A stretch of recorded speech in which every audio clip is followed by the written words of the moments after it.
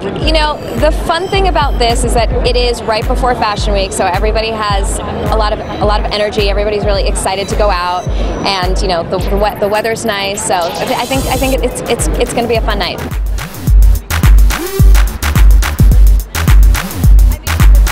I always try and, I mean, my focus is always musicians, music. I'm hugely inspired by music, inspired by the 60s and the 70s. So, I mean, that world is always very inspiring to me, and surprisingly, I learn more about it every single year. So.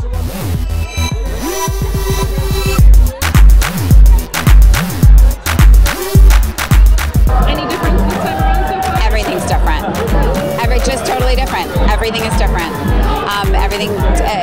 And last time was very normal, and this time's just like everything is weird and different and twisted.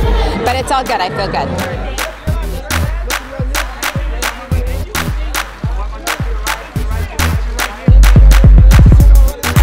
Oh my God, tonight I was just like, I just want to watch Minnie Mouse with you tonight and sit on the couch. She's just so fun and so funny, and my little pride and joy. I love her. You have a fashion bug? She loves fashion. She loves makeup. She always like crawls into my makeup kit. It's really funny and cute. And she loves jewelry. The apple didn't fall far from the tree. My husband's in trouble. I love your clothes. I mean, the cut, the femininity. I know it should be about encouraging that. You do. I mean, it's just the way you cinch the waist, the way you cup the breasts, you know, the way you make a woman. Nobody does. His dresses like caress you and hug you and just do all these great things. So we try our best to seduce get one the for dust. Today because you know there's like in some hot demand. Week. But Dolce & Gabbana does kind of do good. You know, it's the guys that love women. They do, and that's what's important in life. Yeah.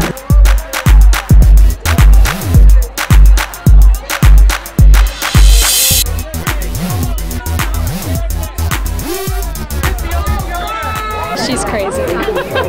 Yeah, she's all about talking about things. That didn't make sense, but I don't know, she's out there, so I'm used to it. It was just, come on, it's Zach Posen, like let's chill out a little bit.